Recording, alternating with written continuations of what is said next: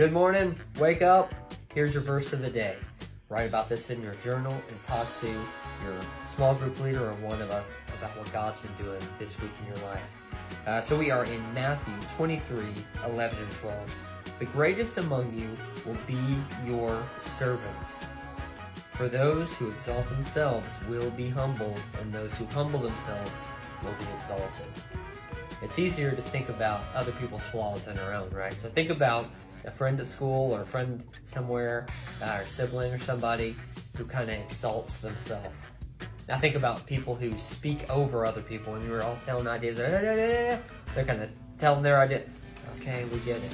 Or they're pointing out that they were right. Remember, that's what I was saying when I was saying, okay, we get it. Those people are kind of exalting themselves. They're showing, hey, I was right. Hey, I do this well. They're trying to show themselves off. They think they got to prove to everybody how good they are. Now think about somebody else who's not watching them. They're just trying to help others. They're just trying to love other people. When they were right, they don't need to point it out. When they do well in sport, they would do well. They don't need to point it out, right? Let's be like that. Let's be humbled and not trying to exalt ourselves. That way our Heavenly Father is the one who exalts us. When we humble ourselves. Have a good day.